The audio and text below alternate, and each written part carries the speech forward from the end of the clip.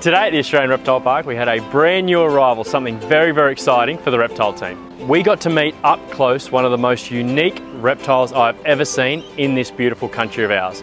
The arrival of a brand new blue-tongue skink. We are blessed in Australia to have some really beautiful blue-tongue lizards, but this is just something I've never seen before. Kind of looks like a normal blue tongue on top or an albino underneath.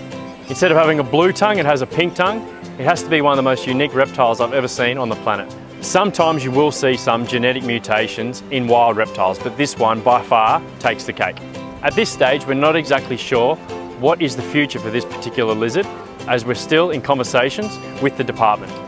But we will make sure in its time here at the Australian Reptile Park that it's very well looked after and protected.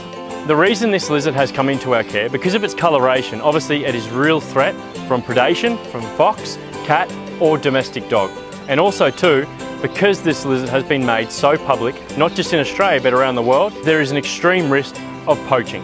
But of course you can come and see the rest of our amazing reptile collection here at the Australian Reptile Park, along with all of our other amazing animals. Hope to see you soon. See you later.